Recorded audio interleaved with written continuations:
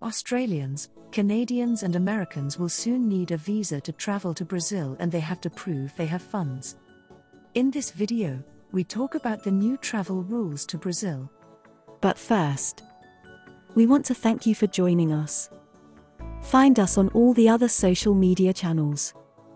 And don't forget to subscribe to our channel and click that bell to get notified when we release a new video. We also appreciate your likes and comments below, as it helps to support our channel.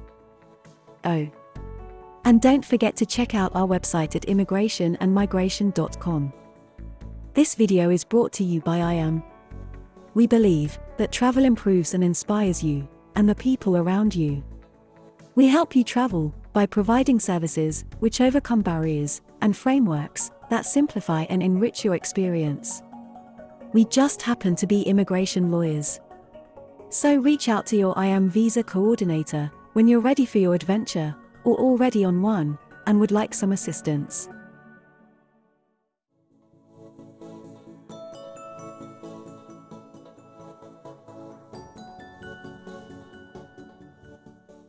Brazil continues to captivate the hearts of millions of travelers each year as a sought-after destination. However, as of April 10, 2024, visitors from Australia, Canada, and the United States will once again need to secure a visa before departing to Brazil.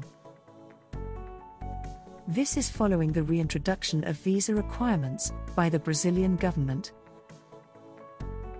In 2019, Brazil initially waived visa requirements for travelers from these three nations, allowing stays of up to 90 days for leisure, transit, or business purposes. Originally slated to conclude in October 2023, this visa waiver period has been extended until April 2024. In addition, visa applicants are required to provide proof that they have at least $2,000 in available funds at the time of their visa interview at a Brazilian consulate. This precautionary measure, set by the Brazilian government, aims to ensure that visitors have access to a minimum of $150 per day to cover their expenses throughout their stay. Proof of financial assets can include bank statements containing the account holder's name, current balance and transactions from the last 3 months.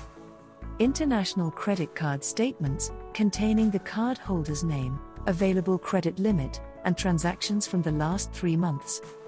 And/or their last 3 months' pay slips.